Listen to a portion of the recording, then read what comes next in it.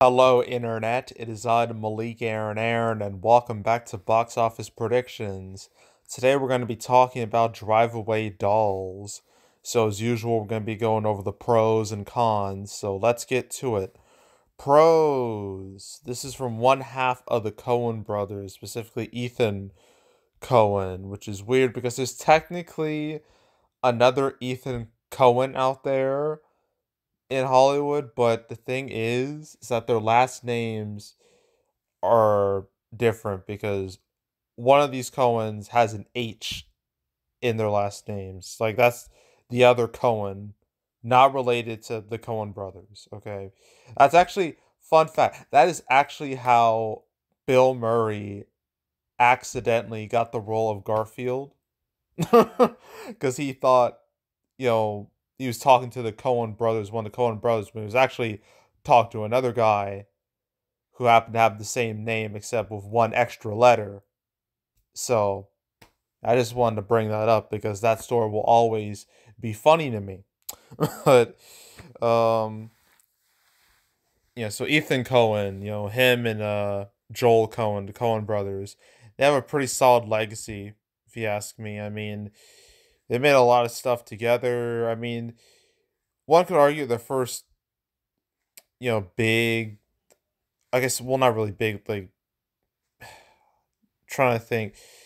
Like his first notable movie really was Fargo back in 1996. I mean, it was technically Raising Arizona, but more people remember Fargo. And then after that, there's stuff like Big Lebowski, Oh Brother, Where Art Thou? I don't know about Intolerable Cruelty. I don't know if that has a great reputation. Was it even made by them? I'm not sure. Was it them? It was them. Okay. That one's kind of like whatever. The Lady Killers was a bit of a bust for them creatively. They have No Country for Old Men, Burn After Reading, some real bangers right there. True Grit, also the biggest movie they ever made. Um, they got A Serious Man, Inside Llewyn Davis. Those didn't do that great. They didn't do like terrible. They just didn't do great. They got Hail Caesar, which did meh, okay-ish. Suburbicon, well, they didn't make it, although it very much feels like it. But that movie was a disaster. And Ballad of Buster Scruggs, that was a Netflix movie, so I'm not going to be talking about that. It's no point. But yeah, when it comes to the Coen brothers, like their legacy with movies, they have a really strong legacy. A lot of these movies are considered to be like classics or modern day classics. Strong movies. So yeah, I would label Ethan Coen's, track record as a pro. Definitely a pro. Um Another pro is that the cast here is you got some notable names in here. I have to find them. I don't know about the main two, like Margaret Qualley. What has she been in? Anything notable? Well, not really here. Nothing like super notable. Well, I guess there's Once Upon a Time in Hollywood, but that's probably a very minor role. So nothing really to say about that. I don't know about Gerald. Oh, I don't even know how to pronounce that. Yeah, really nothing there. Oh, I guess there's blockers. I don't even know, like, I get, well, that was like a long ass time ago. That was like 2018. So not that. So nothing really with her. There's Pedro Pascal. We all know who he is at this point. He is everywhere now. He's like the plague. He's like Taylor Swift. You can't escape him, no matter how hard you try. But yeah, this dude is everywhere, especially the last few years. He's all over the place. I mean, The Last of Us, and then soon he'll be in Gladiator 2, and then next year he'll be in Fantastic Four as Reed Richards, Mr. Fantastic. He is everywhere, and one could definitely label that as a bad thing. One could label that as overexposure. Overexposure is never good because the more you see, if you see too much of one person, you're gonna get sick of them and you want them to go away. And I feel like Pedro Pascal's kind of in like the danger zone of that. So yeah, but he's still a recognizable name. And there's also Matt Damon. Matt Damon. Of course, I have to say it like that because of Team America. Just the way they said it was just so perfect. But Matt Damon, I can't imagine he has a big role in this movie, but I might as well talk about him because why not? Matt Damon, he's been in a bunch of stuff, way too much stuff. It's kind of insane. But yeah, Good Will Hunting, like that was like his real breakout movie. Is that Saving Private Ryan, Talented Mr. Ripley, right? Ignore some of these other movies here. Ocean's 11, 12, 13. Born Identity, the Bourne movies. Identity, Supremacy, Ultimatum, Jason Bourne from 2016. The Departed. Scrolling through this list. True Grit. Contagion, the most important movie of the 2010s, if you ask me, considering what happened the next decade.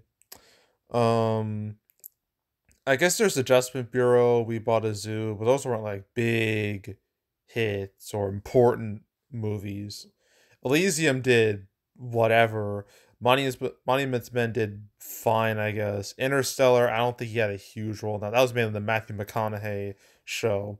The Martian, huge hit for Matt Damon. That's his biggest hit. I believe it. Actually, no, it's Oppenheimer. But Matt Damon was the star of the show for The Martian. And look at that Suburbicon. Yeah, ugh. We don't talk about 2017. That was a bad year to be Matt Damon. He had 3 bombs, one after another. It was rough. Then you got Ford v Ferrari, which did all right. And then last year, Oppenheimer just, I don't need to explain that one. So yeah, Matt Damon, everyone knows who he is, very recognizable. But I don't think he's gonna play much of a role in this movie because I feel like he's just there to be an extended cameo and nothing more. Kind of like what he did with, I think was it Eurotrip? I think it was Eurotrip. I will check. I'm pretty sure it was that. I'm positive. Let me go back to his track record. I feel like I skipped it. I will find it. Eurotrip, where is it? There it is. Where he's literally just an extended cameo where he's like shaved head, piercings, like it's the weirdest visual of Matt Damon, and he literally sings a song about how he fucked, a girl, and the main character is girl. Like that's what he did. It was amazing, but yeah, he's probably the most recognizable name here. So you got some recognizable names. So I'm gonna label that as a pro, although it's more of a minor pro. Another con, not another con, another pro. Another pro I can think of is that reviews, at least the critic score is fine. 66%. That's not bad. I will go over the audience score when we get to the cons, okay? I'm not going to ignore that. But critic score, I can't label that as a con. 66%. It's not great, but it's not terrible. Far from terrible. It's not like Madam Web. Okay. So I'm going to label that critic score as a pro. And another pro is that when it comes to direct competition, there really isn't anything out there. Really, everything is just old and dead. And like the other 2 movies coming out this weekend aren't exactly, barn burners. So it's a very, very slow weekend. So I guess you could label that as a pro. I guess that's it with that. I'm not gonna label this as a pro or a con. It depends on how you feel, I guess. Kind of like a personal preference type of thing. Um, but the fact that the movie is, very much, our main characters are lesbians. Okay, literally, like, that's kind of the reason why it's called like this. It's the title of the movie. Kind of why it's called that. Well, Actually, I don't know if I can say the original name of the movie, what it was originally called when it was like way back in development. I don't know if I can say that. I feel like I'm gonna get in trouble saying that. But you know what? Screw it. I'm gonna take the risk because that's what it says on its Wikipedia page. So I mean, it's what it was supposed to be called. But I will. I want to make sure I got this right. Drive Away Dolls. Um. Yeah, it was supposed to be called Drive Away Dykes. That was the original name. So you kind of understand why they might want to change that. But it was like the same concept, pretty much. So yeah, yeah, having like very much like lesbian characters, like and the main as main characters, not just like side characters, or basically what Disney does, where they just plop an LGBT character on screen for like 5 seconds, be like, "There is your representation." It's not like that. They're front and center here, which is a lot better. But I don't know. Some people might not care about that. Some people will care about that. I don't know. Depends on you. Um, but I'm not gonna label it as a pro or a con. Just wanted to label, just talk about that for a little bit. Okay. Now for actual cons. Um, See, the critics score for this movie is fine. The audience score, Jesus Christ, it is one of the worst audience scores I've seen in a long time, maybe ever, honestly. As a 35% audience score, 35.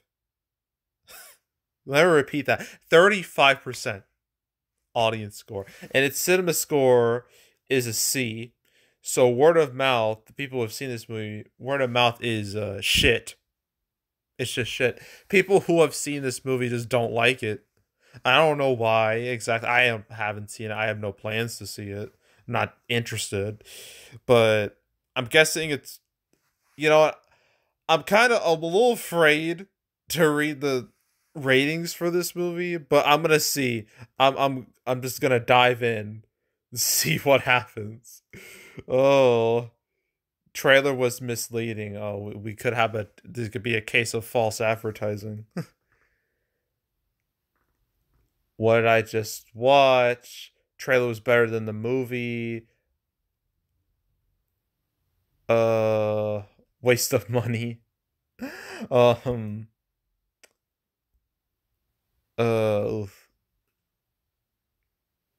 Blah blah blah.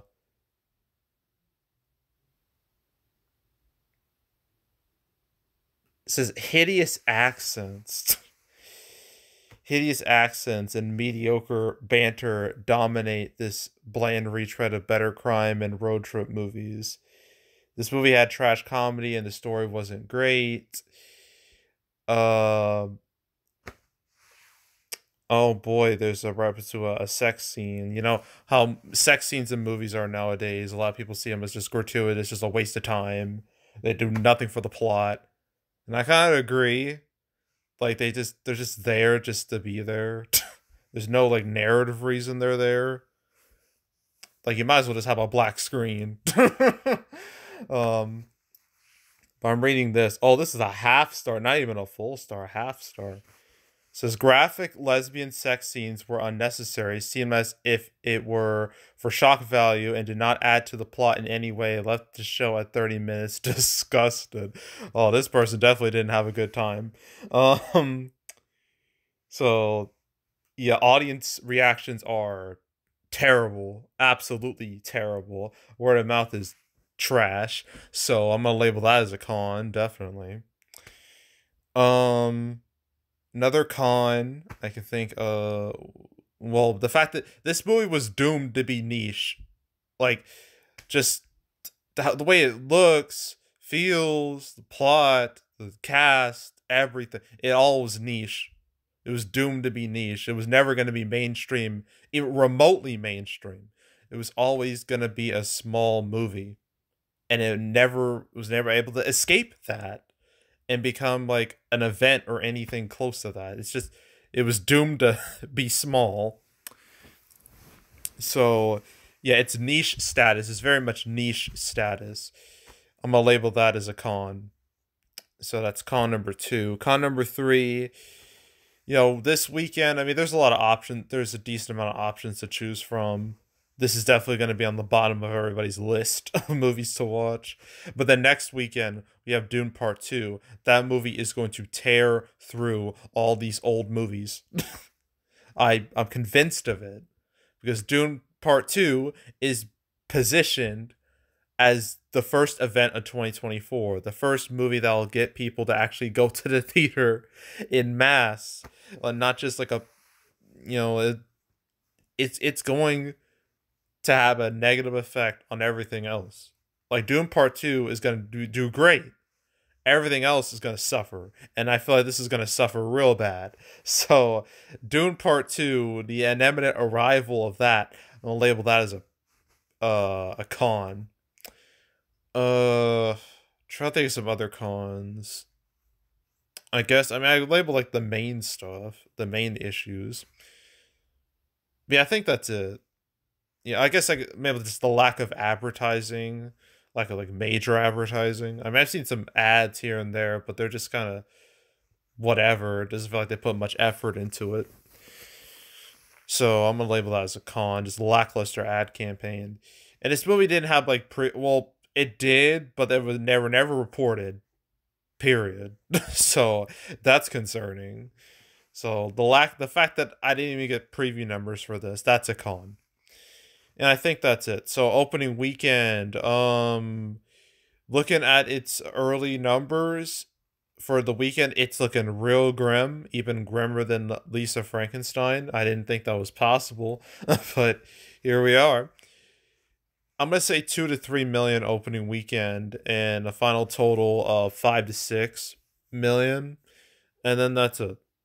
So one more movie to discuss this weekend, and that is Ordinary Angels. Then we're done for this dry, sad weekend. This is a weekend to sleep.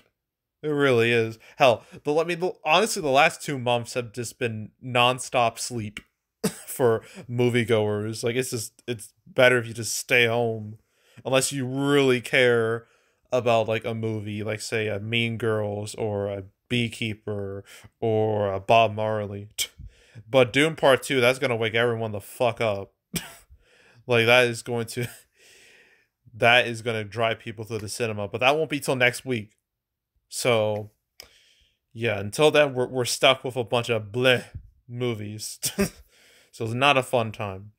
But yeah, so that's it. That's all. Make sure to subscribe, like this video, leave a comment, turn notifications, share the whole drill. We'll check on more videos like this. I got playlists on the homepage, all previous prediction videos I've made on the channel for this year. You want to watch any of those, any of the ones I've done the past few years, you can go right ahead. There's also box office, the canceled series, where I go over all the movies that were supposed to come out but didn't. I've talked about Drive Away Dolls like one other time, and that was only one time. That was episode 201, where this was supposed to come out in September. That was the plan, but then the strikes happened, the writer strike, actor strike at the same time, and I guess the studio was like, it probably isn't a good idea to do it. Maybe we should push it to February. I guess because they thought they had something, but I guess they took another look at it and were just like, oh, maybe not. So, yeah, I talked about Drive Away Dolls alongside Dumb Money, Distant, Unsung Heroes, apparently a bunch of other movies. All of Us Strangers, Foe, Dream Scenario, and The Marsh King's Daughter. Very lackluster lineup, to say the least. So yeah, that was the one time I talked about the movie. But now made 235 episodes. The most recent one I did was about Mickey 17, The Crow, Ballerina, and an untitled Guy Ritchie movie. So you want to watch that or any other ones I've done on the channel. You want to binge them all from beginning to now, I highly encourage you to do that, so go do it. There's also box office recaps where I go over the box office results for any particular month. My March recap, not my March, February recap won't be till the first real week of March between Doom Part 2 and Kung Fu Panda 4, between that period of time. So stay tuned for that. But if you want to watch any of the past recap videos of Man on the channel, you can go right ahead. And yeah, that's it. That's all. I am out. Goodbye.